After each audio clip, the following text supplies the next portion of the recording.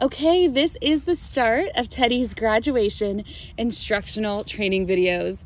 We have had so much fun working with little Teddy. He is the cutest little thing, and everyone who meets him asks if he is even real. He is that adorable. So we are going to miss him like crazy, but we're also really excited to pass the torch to you in terms of his training and have you see all the progress that he has made. So as you know, there is no such thing as a quick fix in dog training. It really is a commitment for the duration of their lifetime. Just like people, they are constantly growing and learning and evolving. So this is not the end of the road, but especially in these first 18 months, they're going through a lot of different stages of development.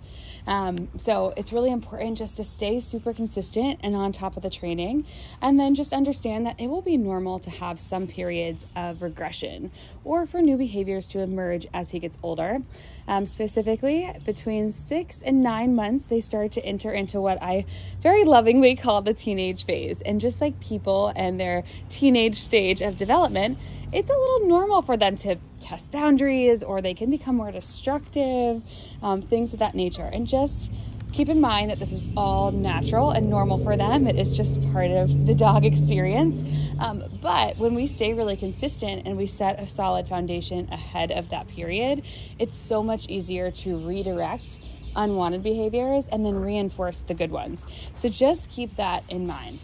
Now, the purpose of these videos is to walk you through what he's learned, what the commands mean, etc. But we also have a written form of this too. It's not as specific to Teddy, but please flip through that graduation notebook and you'll find all kinds of information and resources as well. If you're watching this within the first week of training and you haven't read the first week guide, it's on like maybe the third page of the grad notebook. It's after the virtual support QR code.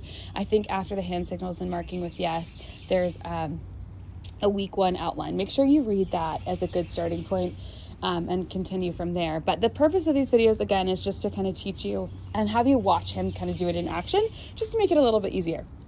All right, this first one, we're just going to dive into the hand signals that we use, and then I'll also go over how to get in touch for virtual support. So as far as hand signals, for sit and for settle, we use a fist. They share this hand signal just because settle is basically asking him to hold a sit. What we're really looking for is impulse control. So when a puppy is really, really excited and hyped up, I don't necessarily need just a simple sit. I want them to settle. I want them to take a beat. I want them to calm down a little bit, and then we can re-engage. So sit, I'll mark yes as soon as his butt hits the ground. For settle, I will wait a few beats and then mark yes. And then we typically will reward that with petting or going back to play or whatever the case may be. So if he's jumping on us, we will reward settle with attention. Usually they're jumping on us for attention. If he's playing and just being too crazy, then we'll go back to play. All right, so and then down is in lay down. We just simply point to the ground. So keep that in mind. Now when we say down, what we're asking him to do is lay down. A common mistake we see is when people are telling their dog what we would use as off, which means, don't jump on me, don't bark, etc. They accidentally use down when they're jumping. We don't want to do that. Down means lay down. So just keep that in mind. It'll take some practice, but it will become more natural over time. And then for place, we are pointing to whatever it is we are using as place. We're in a full sploot. So we're going to just point really close to it. We wouldn't want to point from across the yard or across the room. When we say place, we want to be really close to it. And then if it's the first time we're introducing something brand new as place, what we'll do is kind of guide the pup on and off of that thing first so they understand how to get on and off really confidently, and then it can become place.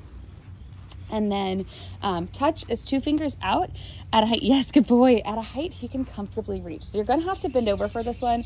The goal is that he's going to tap his nose against your 2 fingers as a way to get his attention and focus back on you. But we do not want him to have to jump up to tap his nose against your 2 fingers. So you need to get nice and low. Teddy, touch. What do you smell? Teddy, touch. Here. Yes, good boy. Good job. They were in my yard, not Alex's yard, so there's a lot of new smells. It's very exciting and distracting.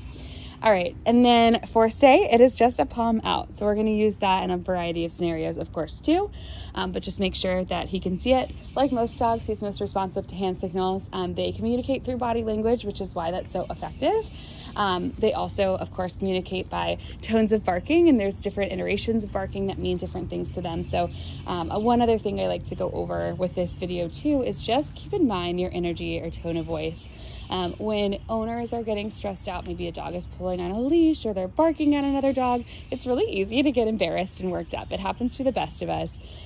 Even in training, if a dog is reactive or something like that, it can be really hard to control the emotional state as you're working through that. But it's really, really important that we stay confident and calm.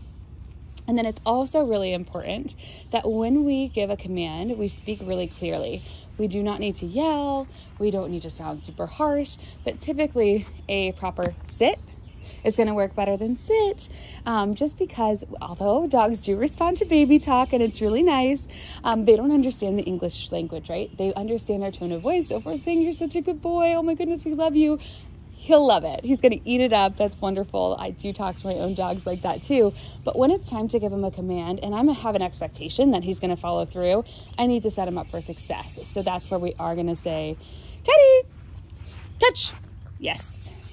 "Teddy, sit." Yes. Good boy. So you just want to speak clearly and make sure that there is an emphasis on the actual command. That way he understands what you're saying. Okay.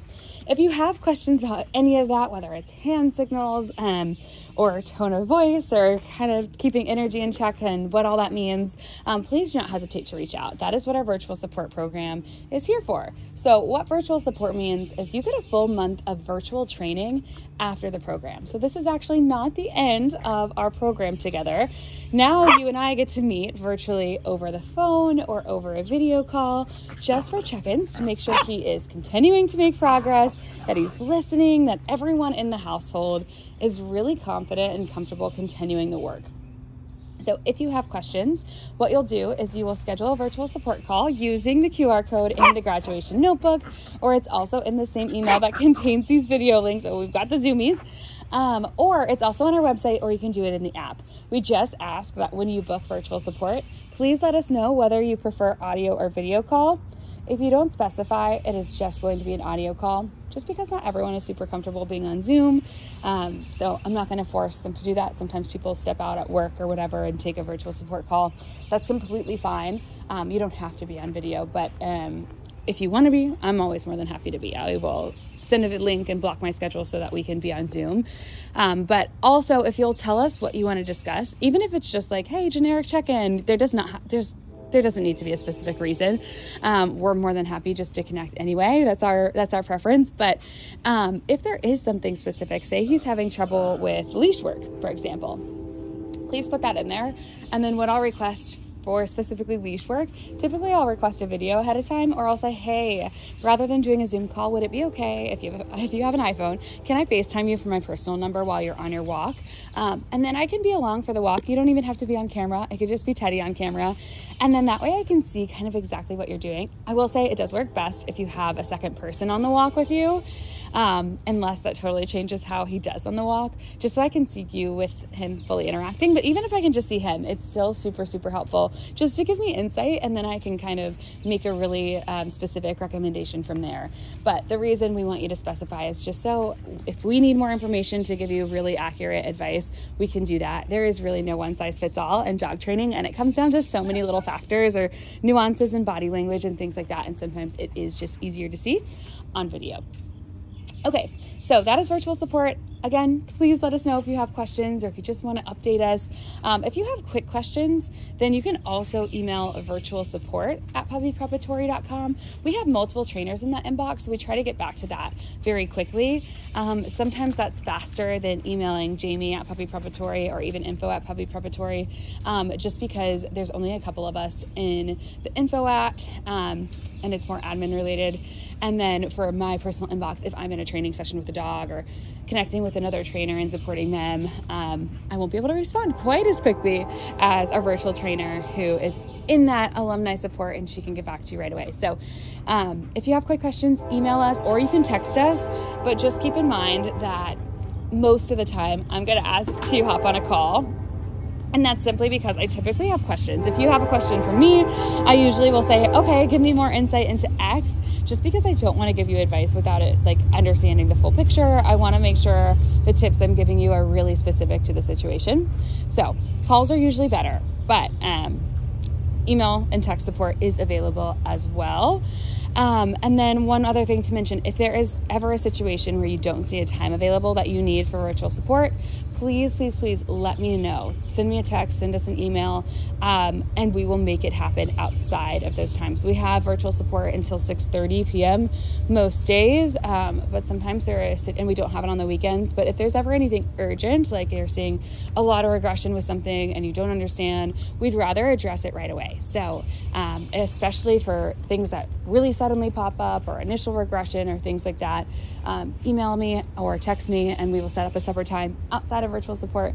I will do weekends, I'll do late nights, whatever you need. So feel free to use that as well. All right, thank you so much, and we can't wait to hear all about how Teddy is doing at home.